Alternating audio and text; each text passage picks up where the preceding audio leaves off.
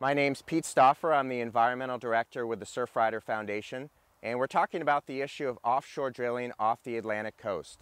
Right now, the federal government is proposing new offshore drilling off the mid and South Atlantic. They have a draft offshore drilling plan out for public comment, and there's a year and a half before they make a final decision. So we have an opportunity to really shape that decision in the coming months and year ahead. So Surfrider believes that new offshore drilling is a terrible idea. It's going to cause major impacts to water quality, to marine life, and really it's going to lead to the industrialization of our coastlines. We're talking about the installation of new rigs, new platforms, pipelines, refineries on our coastline, really changing the character of what we have on the Atlantic coast. It would also present the risk of a catastrophic oil spill. So we saw that happen in the Gulf of Mexico 5 years ago. We saw what that really meant, not just for the marine environment, but also for our coastal communities. I remember 5 years ago we started getting these phone calls from our members and our chapters on the Gulf and talking about the devastation.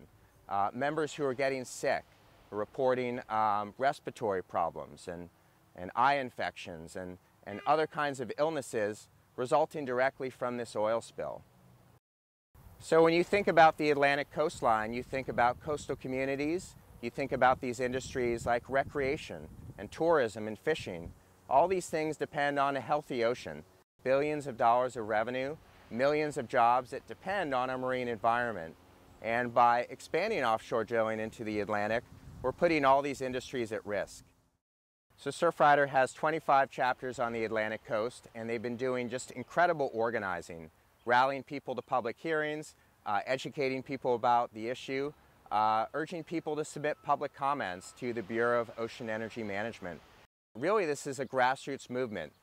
The issue of offshore drilling and the push to expand offshore drilling is really being driven by the oil and gas industry.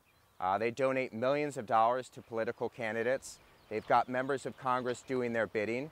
And what we're seeing right now, it's coastal communities standing up. It's Surfrider members, it's citizens, it's people who use and enjoy the ocean saying that we don't want this, that we need to protect our coastal communities, we need to protect what we love.